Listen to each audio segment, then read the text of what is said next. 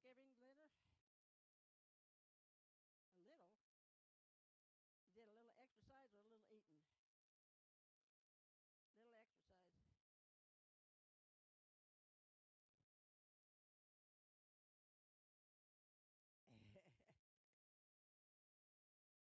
All right. Anybody got a testimony?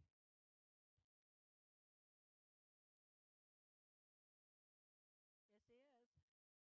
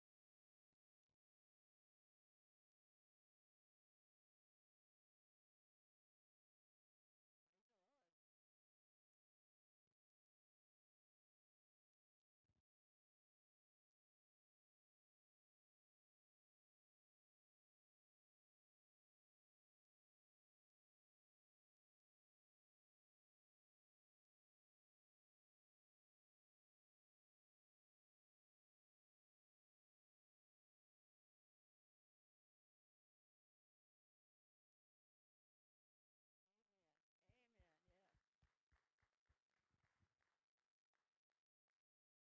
Does anybody else have a testimony, or was only God tending to him?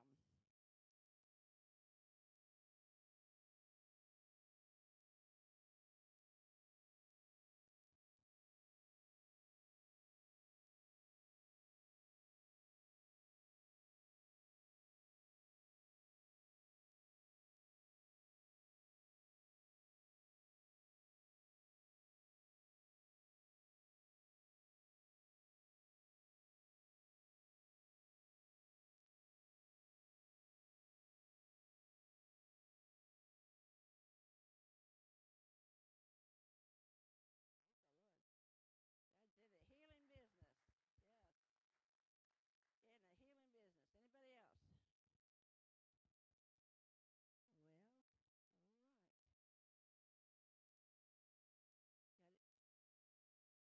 Got it. For the time that he's, yeah. God is a healer. Casey came to my house the other day, and he's 11 years old, and he has migraine headaches, bad migraine headaches. And he came in from school and I said, "How was your day?" And he said, "I've had a headache since this morning." And he laid down on the couch and he buried his eyes and with the pillow over his head. And I said, "Okay." So as he was laying there, I just said, "Lord, touch his head."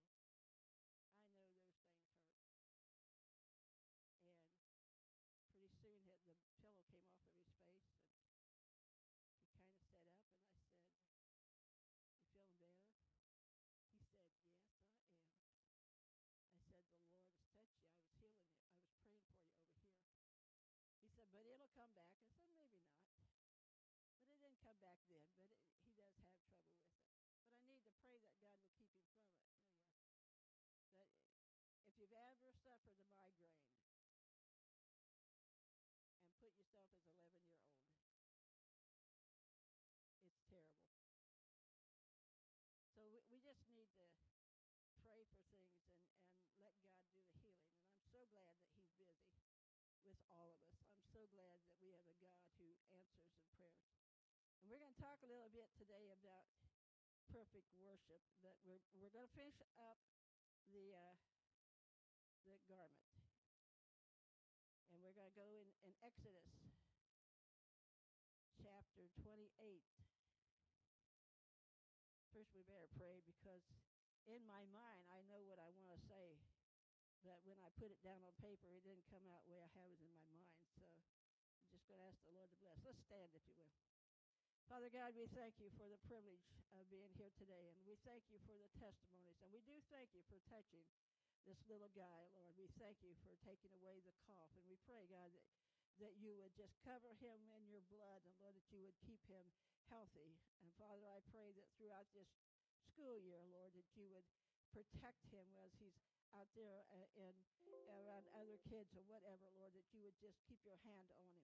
I thank you, Lord, for touching people who are sick. And I pray, God, if there's anyone here that does not feel good, Lord, that you would just reach down and strengthen them up.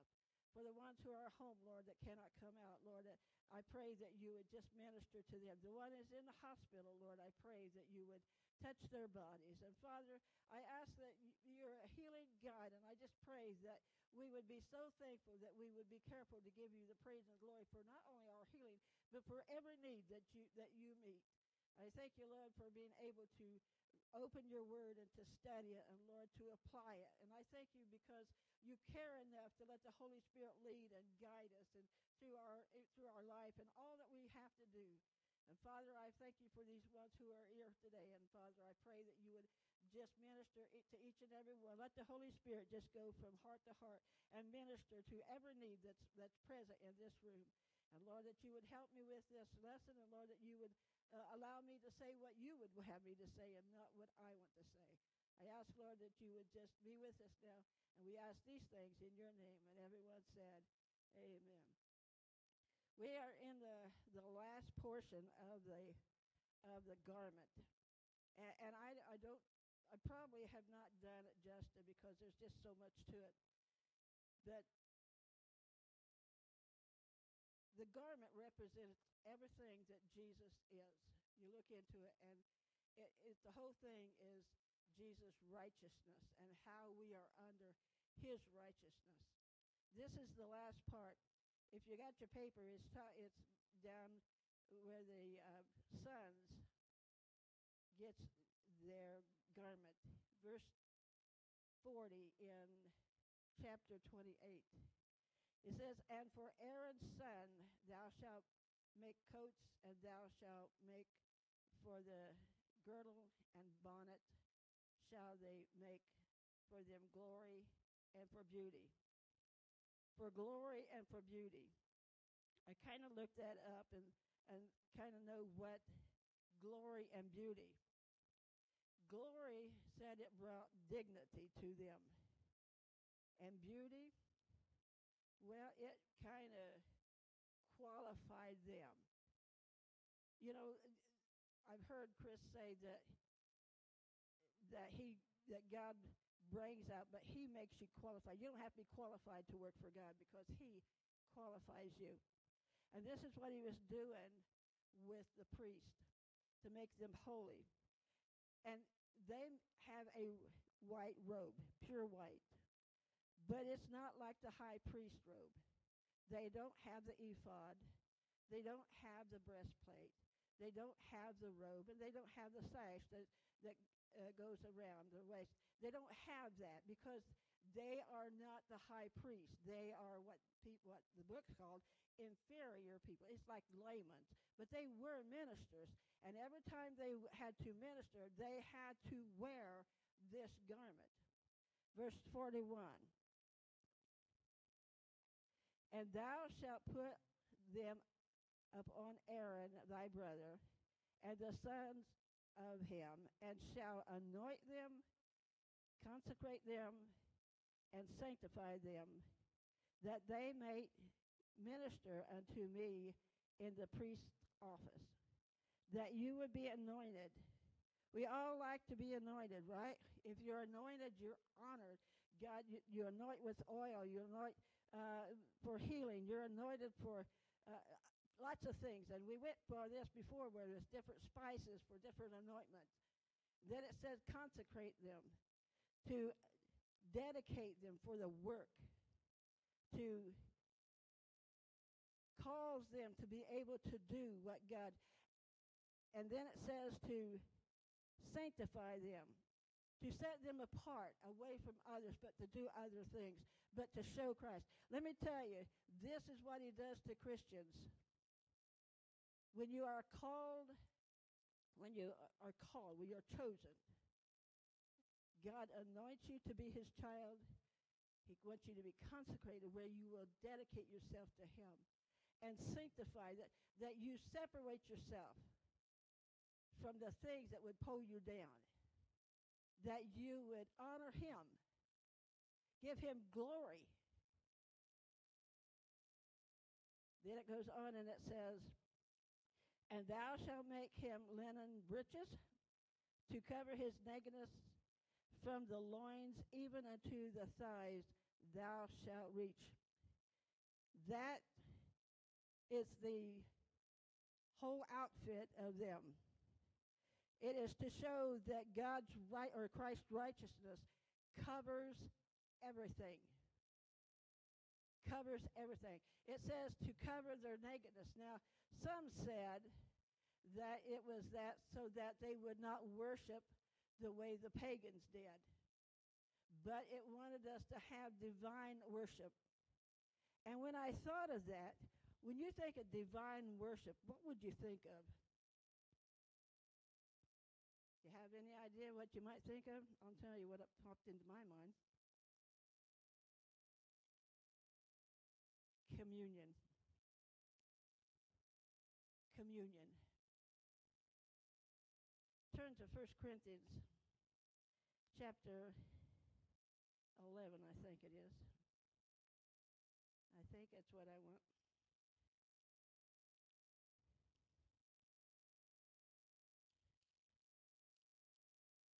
I don't know if that's it or not. Maybe it's 12. I'm sorry. 11:26. I always get 2 Corinthians. I don't know why I think 2 comes before 1st. 2 Corinthians 11:26. It says, for as often as you eat this bread, we are talking about communion. We all know what communion is, do we not? It says, as often as you eat this bread and drink this cup, you shall show the Lord's death till he comes. The garment that the priest, the high priest, and also the sons of the priest, they had to wear every part of it. Everything. If they did not wear the whole outfit, God would not receive them. As I was thinking about this, and the reason one of them said is because they want the necessity of purity of worship. When God gave them this, and it was God's design, it wasn't Moses. He had a purpose for everything. God has a purpose in our life. Now, we don't have to wear the garment. That we have to wear what it represents. And what does it represent? Christ's righteousness. We don't have to die. We don't have to get all dressed up. We don't have to wear certain clothes. But what we do have to do, we have to have the purity of worship. We have to have everything we need in order to worship God. If you have sin in your life, God says, or the Word says, I will not hear your prayer. Now you say, what does that have to do with communion? It says, for as often as you do this.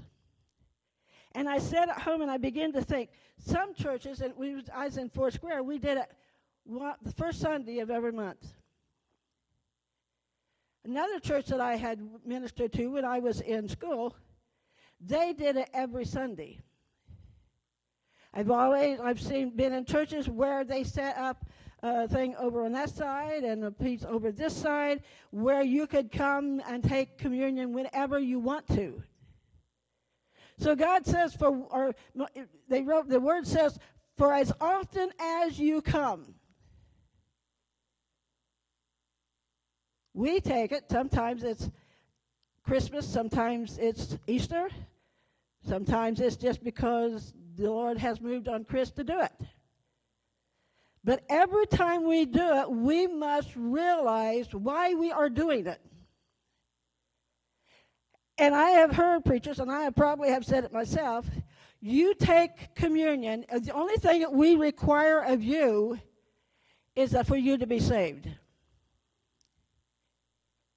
And as I was thinking about this, it was like what God it's not what we think. It's what God thinks. And God had put these high priests and the priests, the sons, that they had to wear this garment in order to come into the presence and to minister Christ. Like I said, we don't wear this garment, but we should have every aspect of this garment in our life. We should be able to come and worship God and give Him glory. We should come and worship God because we love Him. We offer up communion, and it goes on. Let's go on and see it.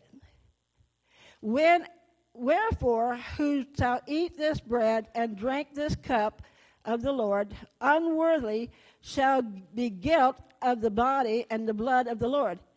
And you say, unworthy. Dishonor God. How do you do that? By approaching Him and having something in your life that should not be. When the priest came in, not the high priest, but when the priest came in the holy place, they had to be ready to serve. That means that they had the whole garment on. We put on the garment of what? Praise. Yet when we praise, is it a purity praise? It's, okay, we're going to praise God. In Foursquare, I used to think I was in school because they'd say, we lift our hands and praise the Lord. We lift our hands and praise the Lord. We lift our hands and praise the Lord. I only lift my hands when I'm told. Is that how you praise God? He said, if you take this unworthily, this is what I'm saying. We don't know what people are. Just because you're saved, there's other things in your life that may cause you to be unworthy.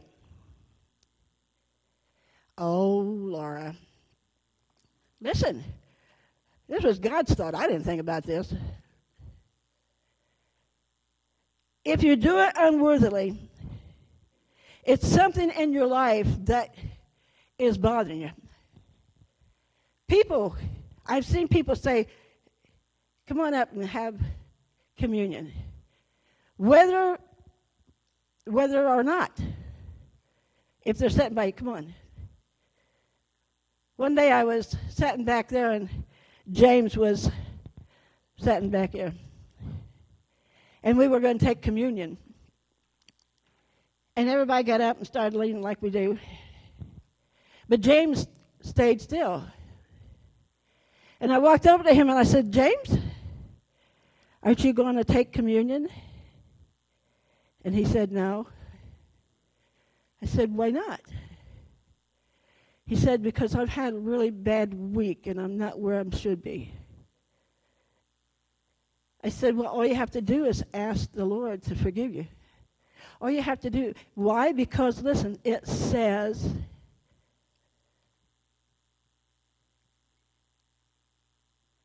where does it say? For examine yourself.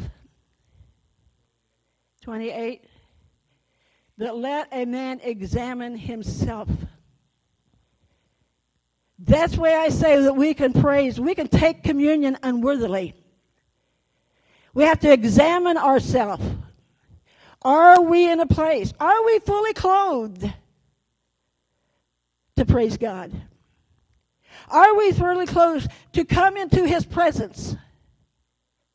The priest always had to sacrifice and cleanse himself before he went in to see God. And it says we can come as we are because our high priest is Jesus.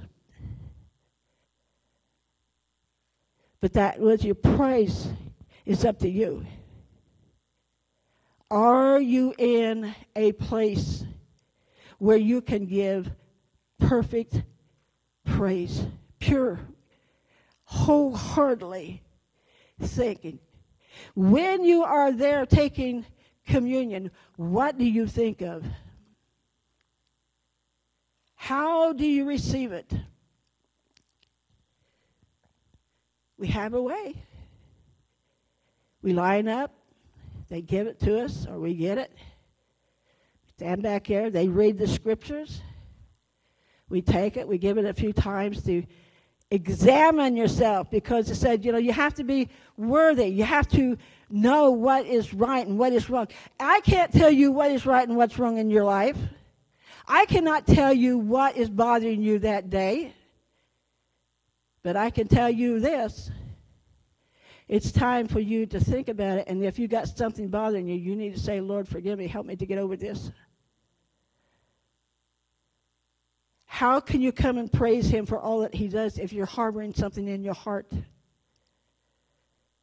Praise the Lord. He wants pure, holy praise. You're not going to be perfect.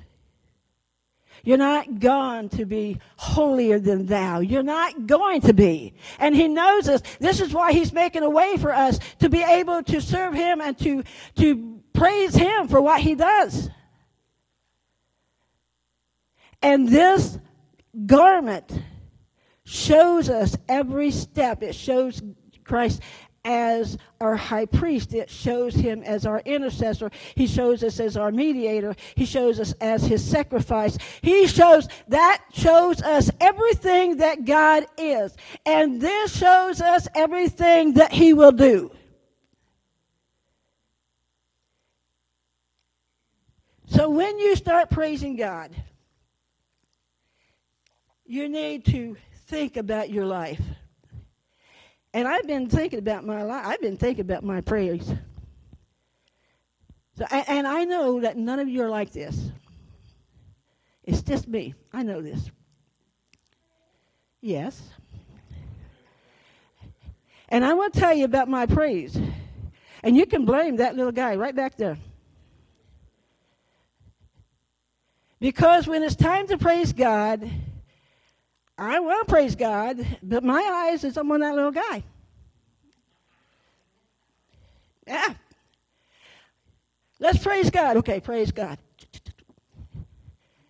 Thank you, Jesus. Yes. Now, I know I'm the only one that does that. Would you call that pure worship? Mm-mm. And the Lord just caused me to think about this, how we hurry through worship service, how we don't give time for God, and God wants that. And if it takes us a few minutes, like I was telling you at one time, I sat back there with my arm closed, and everybody else was having a good time, and I was just sitting back there saying, I don't feel like that. So I said, Lord, if you want me to praise, okay, I'll praise. That when I started yielding myself to Him, it began to come. But when we praise God in church, there are so many things that occupy our mind. There's so many distractions. And I sat back there and I try. At one time, I become like Brother Hill. Brother Hill used to preach with his eyes closed. I don't know how he did it, but he did it. I guess he don't preach with his eyes, so he could do it. But things got so bad, and everything was drawing my attention away. And this is what happens. People draws our attentions away. And what we need to realize, that God wants us, our pure, holy praise. Not without all this other added distractions. And I had to start closing my eyes because I was paying attention what was going on. Oh, yes, Lord. Praise the Lord. Yes, yes, Lord. Now, I know you people don't do that. I wished I was as good as you.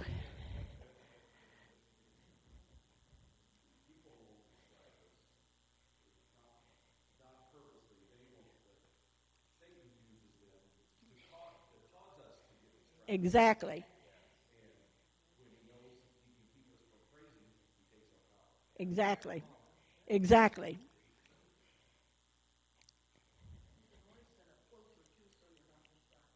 Yeah, I could sit right down here in front too. Yeah, I could.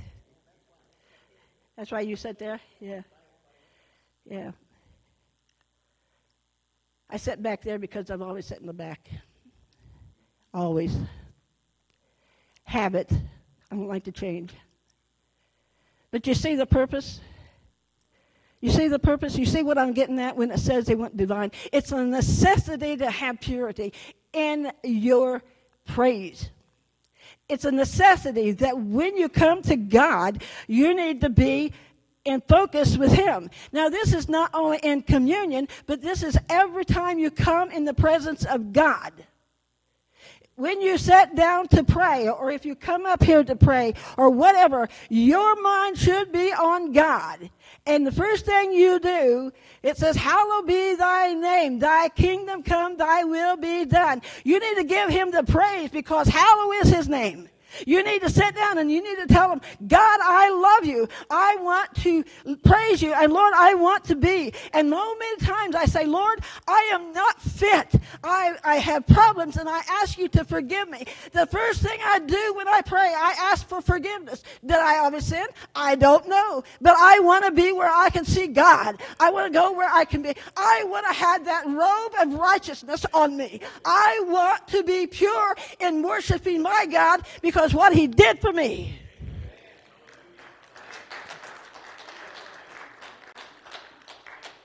I'm telling you, I know I didn't do this justice, but I'm telling you, I got blessed every time I opened this door, every time and studied the whole thing. There's more to it, and I didn't just skimmed over the top. But when it comes to divine worship, God demands, He demands that we come in holiness, that we come where we can be in His presence. And if you are not right, I'm not saying if you're not saved. I'm not saying that. I'm saying that if there's something in your life, you need to get rid of it. Let me tell you, God just didn't think this thing up. He knew about it. He put it for a purpose, and that purpose was for us. Everything was for us. And you know why I know that He knows that we have this? Because if He expected everyone to come in and take communion and know what it knows, we all know what it means, represents, we know that. But He says, examine yourself. Because He knows we're not perfect. Turn with me. Let me see if I can get this right. 2 Corinthians chapter 13.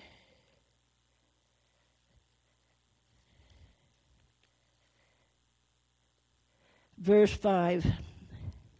It says, examine yourself whether ye be in the faith. Prove your own self.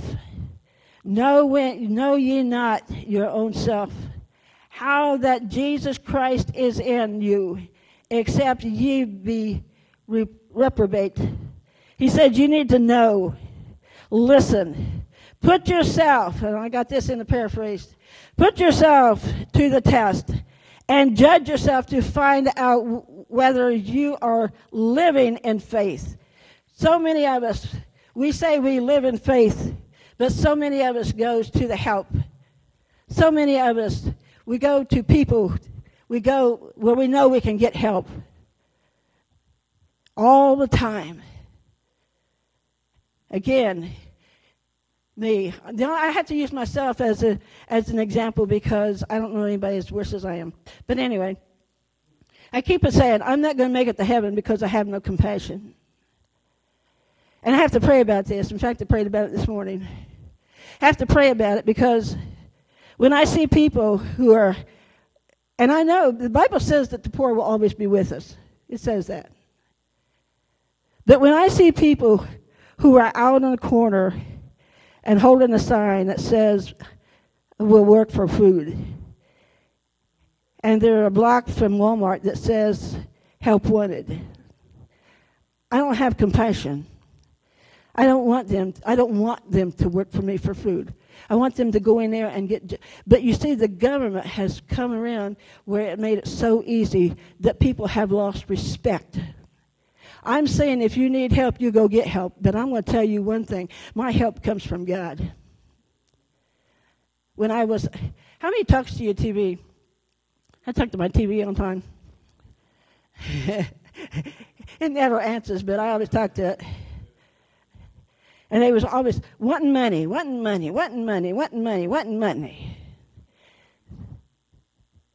I said, why don't you ask God to give you that money? Why don't you go and ask the Lord? Why? Because it's easier to expect other people to give it. Listen, God wants to meet your needs. He also wants you to live by faith. And it says that if you live by faith, if you have faith in you, to turn to John 15. I think that's what I want. Could be mistaken. Don't have my notes in the right place.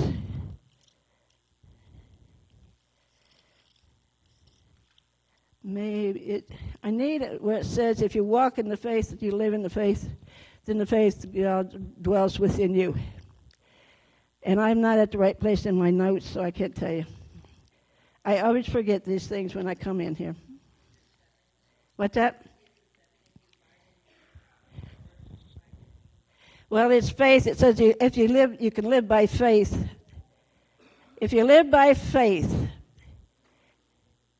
if you live by the Spirit, it's Galatians 5:25. If you live in the Spirit, let's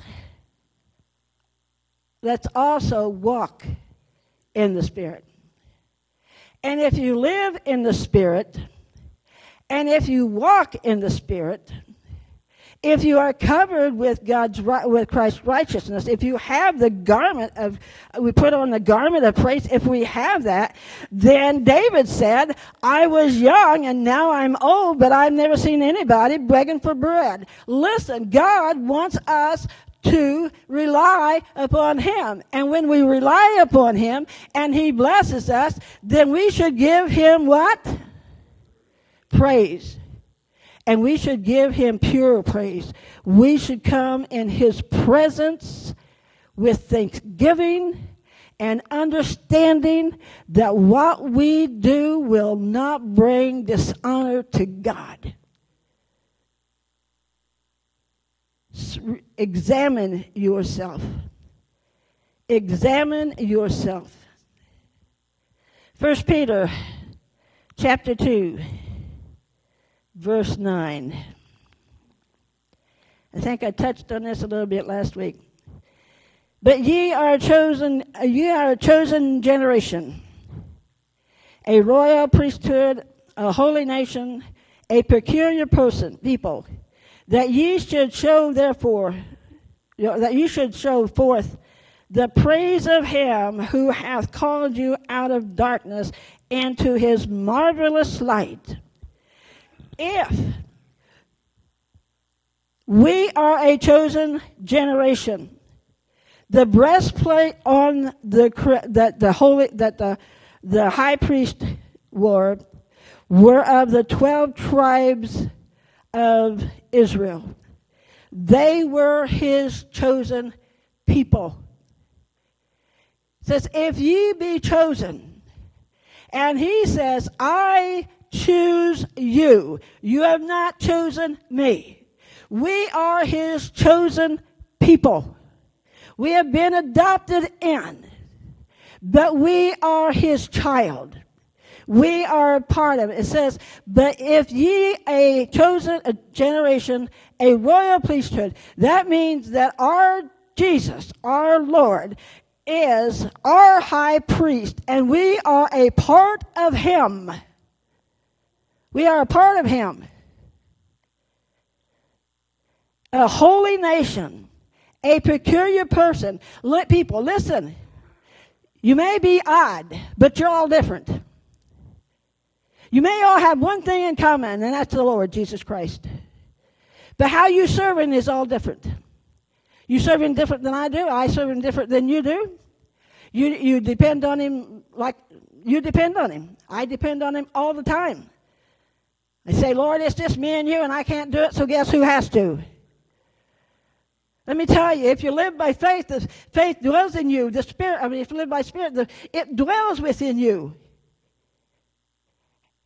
And then the glory and the praise that he so desires is there. Remember the little tassels at the end of the thing? It was the Holy Spirit, the fruits of the Spirit. We glorify him when we live in the Spirit. We show them that we can. A peculiar person, that ye should show forth the praise of him who has called you out of darkness. Let me tell you, if God did not do anything but pull you out of sin, we should praise him every day.